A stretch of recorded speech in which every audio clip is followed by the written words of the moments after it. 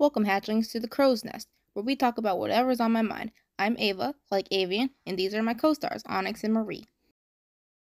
Now, I know I said we were going to talk about Swifties in the next episode, but I was given the opportunity to talk about the death penalty and the argument on whether or not it's inhumane.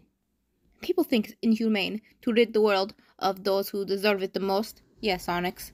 Many people argue against the death penalty, with many claiming things such as its racial and financial biases, burden on taxpayers, and again, believing it's inhumane.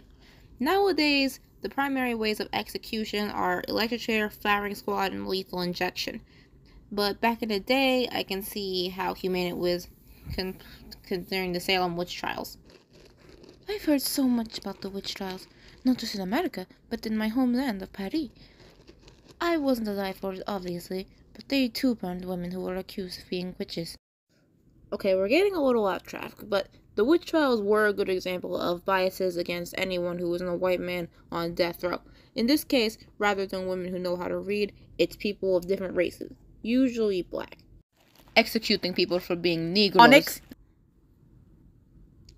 Executing people for being of darker complexions. That's the most manic thing I've heard in my life. Not necessarily because of their skin color exactly, but there is evidence to show that over 35% of people who were executed in the last 30 years were black. It's disappointing because black people will only make up 13% of the general American population, and you can clearly see a dehumanizing pattern. In a book I read this year, A Lesson Before Dying by Ernest J. Gaines, the main supporting character, Jefferson, is persecuted after being framed for killing 3 people in a store. The defense attorney doesn't even try to defend him, dehumanizing him and referring to him as a hog. This shows very well how unfair the death penalty is towards black people.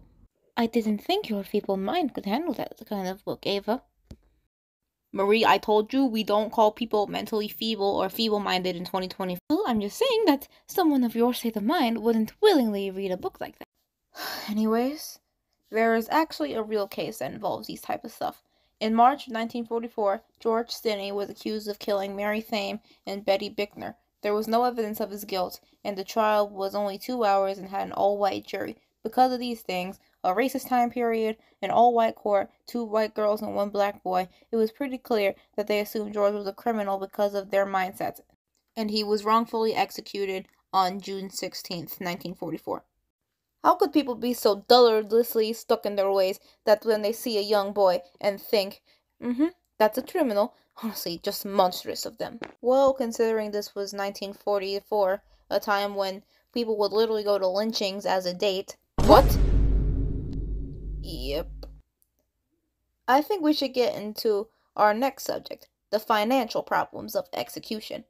How can executing someone bring financial problems? Well, y'all are from a period of time when you could just hang someone in the street and call it a day, and that didn't cost anything. But nowadays, it's pretty expensive to charge up the electric chair, or load a gun with 1 bullet, or get polyvone, the chemical used for lethal injections. So, where do we get the money to do it? That's right, your taxes! Because why use them to fund the schools or hospitals? Why use them to give welfare to people who need it or donate to the homeless? That's not as important as giving someone the old shocky. Eva, you're getting off topic. Sorry, but in January 2021, it was revealed that a federal execution can cost up to $37,449. And don't even get me started on Texas, where the death penalty costs $2.3 million. All that money could be going to help Palestinians, but you're just going to give it away to do something irreversible. Ava? Long-term imprisonment is way cheaper than capital punishment, and it's not as effective as long-term imprisonment. And it doesn't help that 95% of people on death row are part of the underprivileged backgrounds, which ties into financial biases. There's also evidence that shows that the justice system chooses to punish those who don't have many resources, likely because they can bribe their way out of trouble. Let them eat cake. Am I right, Marie? Okay, I think it's time for us to get into some honorable mentions. It doesn't make crime go down. States that allow capital punishment don't have lower violence than states that don't have capital punishment. It's mainly coming from human psychology when people commit crimes like expressive crimes, which basically is mental health, alcohol, drugs, and rage being why the idea of execution wouldn't bother someone, which is also what slides into how it harms people with disabilities. Marie? Don't look down on me for stating how the intellectually stunted or developmentally disabled people are more likely to falsely confess to crimes and receive harsh punishment and treatment while incarcerated. There's no way that one could so blindly admit to something that they didn't do. Well, that's the thing, Onyx. They're disabled mentally, so they may not often understand the gravity of what they're claiming, and oftentimes are gaslit and coerced into admitting to these crimes. Take Joe Arty, for example, who was infamously known as the happiest man on death row. How can one be happy on death row? I'm getting to it. Joe was a mentally disabled man who was wrongfully executed in 1939 after the authorities used his IQ of 36 to their advantage and made him confess to killing Dorothy Drain in August 1936. Joe's family were Syrian immigrants, which could also add a racial bias to why he was persecuted. It was clear that Joe didn't understand that he was set to die, playing with trains and requesting ice cream for his last meal. He would later gift one of these trains to another prisoner before he was put to death via the gas chamber in January 6, being named a happy... Onyx, are you good? Yes. Can we just move on? He sounds like such a lovely boy.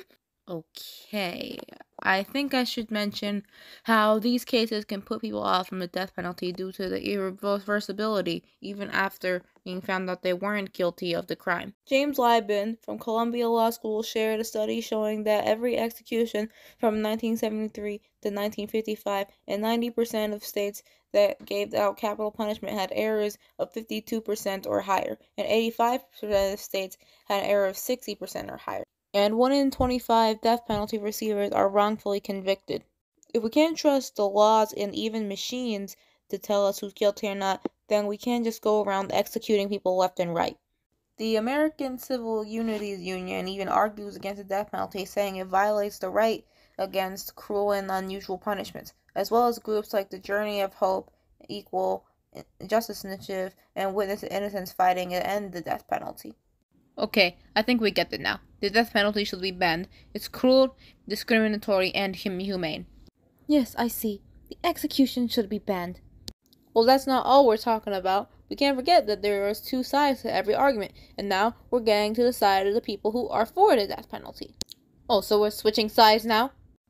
No, Onyx. We're just going to discuss the other side of why people think it's necessary. And let's get to the obvious. Why people are for capital punishment. Some people just need to die. He said it! He said it! Well, what people could you be talking about that need to die? Child molesters, school shooters, rapists, I could go on. Oh. There are plenty of instances when the death penalty is absolutely warranted. Let me give a few examples. John Wayne Gacy, better known for his clown persona, Pogo the Clown, was executed after being convicted for raping and killing 33 boys and men. Taylor Parker, after lying to her boyfriend and saying she was pregnant, was put on death row for killing her pregnant friend and cutting her baby out of her womb to pass it off as her own. Oh my. Benjamin Cole, who was executed after essentially tearing his baby in half by forcibly pushing her heels onto her head, tearing her spine in half, and causing her to internally bleed to death. Okay, we get it! This all goes to show that sometimes the death penalty is necessary. Another example I can give is Ian Brady, but unfortunately he didn't get put to death. He and his girlfriend, Mira Hindley, were notoriously known as the Moors murderers after they raped, tortured, and killed 5 children before burying them on the moors. He was given life in prison, but why? Isn't it obvious? It's because he did all of those things to innocent children. No, I mean, why keep him alive? Why feed and give a place to sleep to a child murderer? Why waste resources on someone who did possibly the lowest thing a human could do? I guess you have a point there, Ava. Exactly. That's why many people argue that the death penalty is actually necessary, especially in these cases. In fact, Ron DeSantis, the governor of Florida, even wanted to pass a bill to make child predators have to be on death row. I've heard of this DeSantis. He's no good. I'm familiar with all the other anti-gay people bills he wants to pass, so that's why I was pretty happy to see he wanted to pass this one. But then people mentioned that he would probably include gay and trans people just existing in the same vicinity as children, and then the little bit of respect I had for him fizzled out like a candle. Another reason people may believe that this penalty is good is because of religion. The Bible says an eye for an eye, basically a taste of your own medicine, in the sense of if you kill someone, then you should be killed. Well, very much so. Those who take lives do not deserve their lives. Well, taking the life of someone who took another won't bring that person back. Well, Marie, that's a good counter-argument. I'd also say it could bring closure to the family of the victims of the crime. But as you said, sometimes that's not the best option, as some argue that the death penalty won't bring closure and doesn't really solve the crime, as shown in the disappearance of Willie Bigham, where they removed parts of his body over the course of several months before they realized it's not helping them mentally, the family, or the justice system. Oh, so now we're getting back into why it's not okay? No, I'm saying that in some cases, capital punishment is actually relieving, but in others, it can slowly become torturous. So then, Ava, whose side are you on? Well, it depends. Do I seem like the type who would want degenerates to live just in jail? Exactly. Well, at least this episode didn't end in WWB like last time. Don't bring that up again. Whatever, anyways, the death penalty is a pretty debatable topic across the divided states, and this segment has shown that whichever side you're on, it's fine, because in the end, waiting for the day we're all put in the ground is pretty much death row itself. So hopefully, we'll catch you later, because I've got a lot of other stuff I want to talk about soon.